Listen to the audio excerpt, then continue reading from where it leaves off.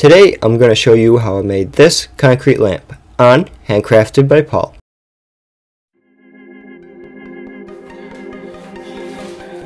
To start the project, I'm using Quikrete 5000 for the concrete for my local Home Depot. The mold is going to be made out of 2 sewer line pipes, which is cheaper than the regular PVC piping.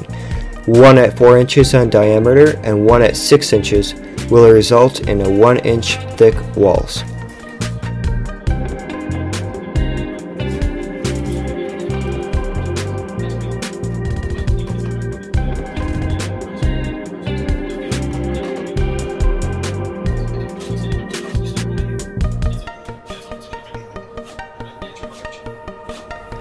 To cut the pipe to the 1 foot length, I'm using a jigsaw, but you could also use a miter saw or even a handsaw if you want to kick it old school.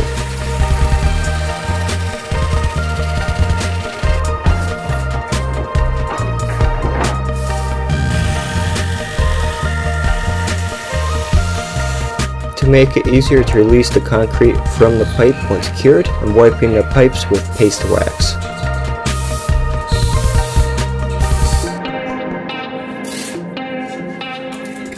Also, the base that I will be pouring the concrete onto will receive a layer of masking tape to aid in the release.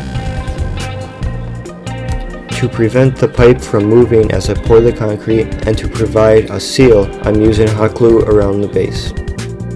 Once the inner mold has been glued into place, I can do the same thing with the outer mold, making sure it's centered.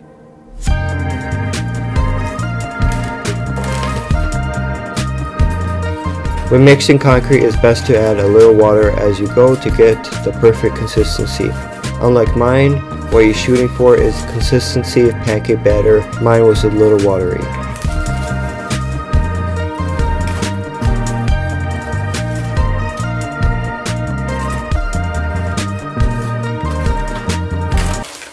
Once thoroughly mixed, you can scoop the concrete into the mold. I was pretty messy about it, but I'm sure there's probably a better way to do this. There's probably some fancy equation to find out the perfect amount of concrete to make for the mold, but I just guessed on that, which wasn't the best idea because I had to make an extra batch to get to the desired height. But hey, it is what it is. But if you wanted to remove them, just take an oscillating tool like a sander and put it against the PVC pipe in various locations to get the bubbles out. After about 40 hours, all my patience was about to pay off and I could start demolding this bad Jessie.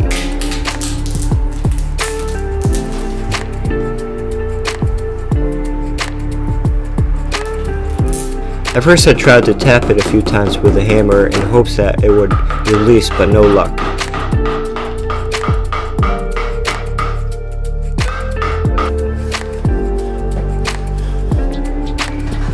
The inner mold required the use of a wooden block and light taps with a hammer, but eventually the PVC popped out like a mother giraffe giving birth to their baby. The outer PVC was a little more tricky. Using a wooden block and a hammer did not work, so I had to break out the heavy machinery.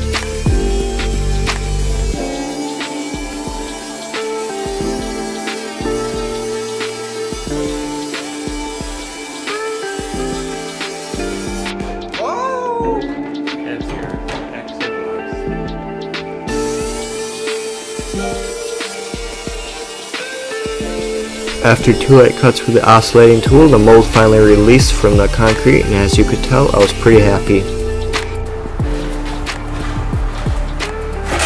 Wow! I cut through it.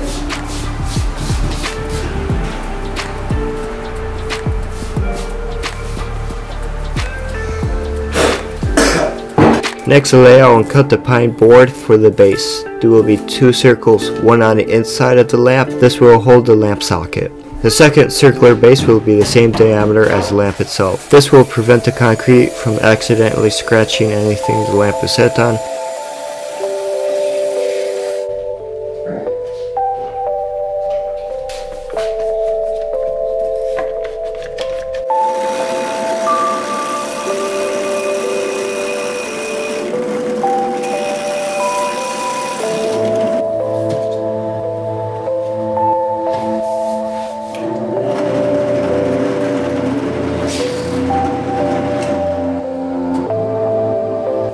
pour the glue up on sanding the base up to 180 grit.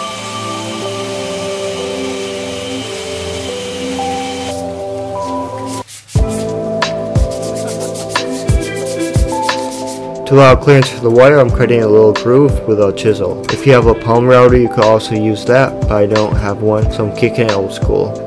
I start off by gluing the inner circle directly to the socket. I'm just using hot glue just in case I need to make any changes in the future, and because it cools really fast.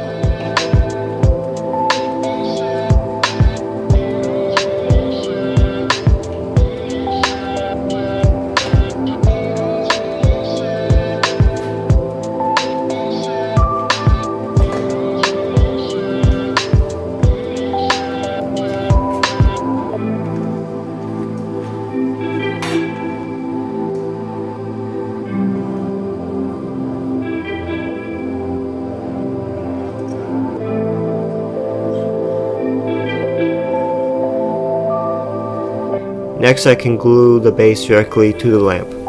The hot glue was not sticking to the concrete, so I had to use 5-minute epoxy, which worked fine in the end.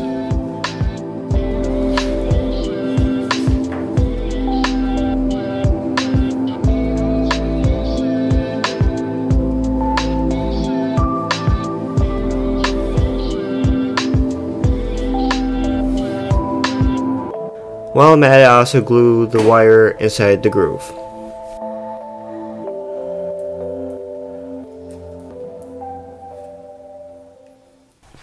To provide more grip to the lamp and prevent it from falling off the table and accidentally breaking someone's foot, I'm adding these little cork squares and cutting it flush with a utility knife.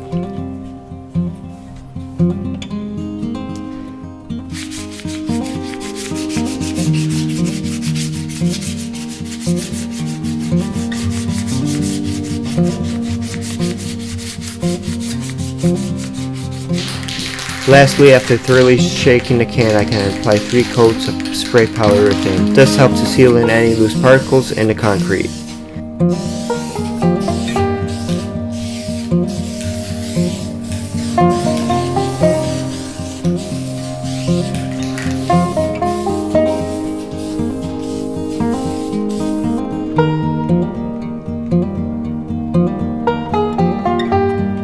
With that, the concrete lamp is all done. This is my first concrete lamp and I think it turned out great. I love the cold and rough look of the concrete, contrasted with the warm and inviting look of the wood.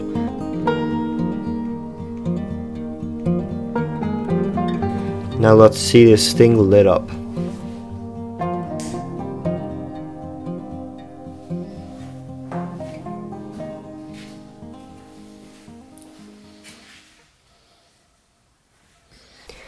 If you have anything you want me to make out of concrete, let me know in the comments below, and as always, thanks for watching.